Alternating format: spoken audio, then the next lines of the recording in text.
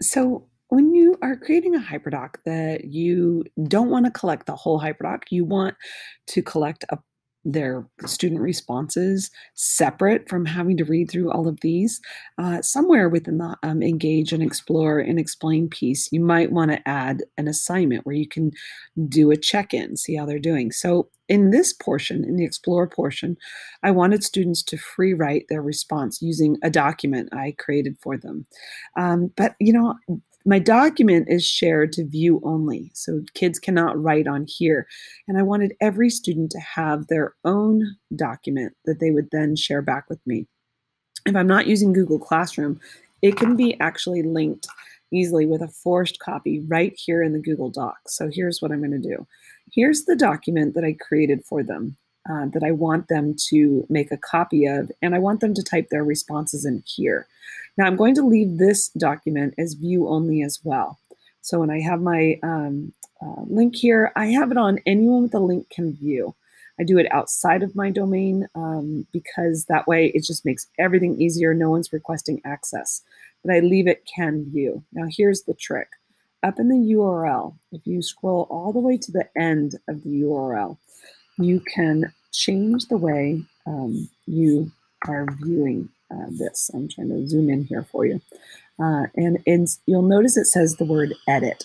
So if you delete the word edit all the way to the / and you put the word copy right there, that is going to change how students will view this document. So once the word copy is there, I'm going to select the whole URL. I'm going to go to edit and copy, or you can use Command C to copy. And then I'm going to go back to my original HyperDoc. And since I said free write your response using this document, I'm going to highlight that and then select the link button, insert link.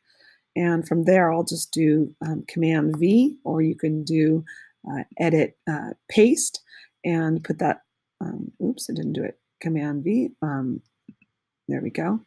I'll do Command V and then click apply. Now that students will look at this document, they'll see that it says free write your response using this document, and it prompts them to make a copy. You don't even have to say that, because what'll happen, because you use the word, look at the word here at the very end, it says copy. When they click on this link, look what shows up. This is called a forced copy. So every student who clicks on this, it says make a copy. So when they open it, there's one thing I want to show you at the end. They'll make a copy. Now this copy is in their drive and they can write on it. They have all editing access because it's their document. And their only job, you'll see I highlighted in yellow at the top the instructions. And again, edit, put your instructions on there however you like. But I did put, be sure to share this document with me when done. This is something that you might want to go over with your students. When they make a copy, the share settings are private only to the students. So they have to click on share. If you want to keep it private, you can. You can go to advanced and change that access to on anyone with a link. The other thing you can do is add just your teacher's name right here. So I could put the teacher's name right here. I can invite people, but this last tip is very important. Remind your kids to uncheck the notify people. Uncheck that, because otherwise you're going to get emails from all your students who share the document back with you. When you click OK, you have them select skip sending invitations, and the document is private between you and your teacher at this point.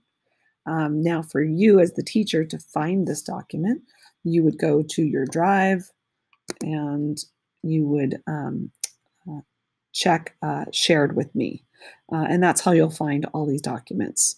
And that is one way to have students turn in documents in the middle of a HyperDoc without using Google Classroom.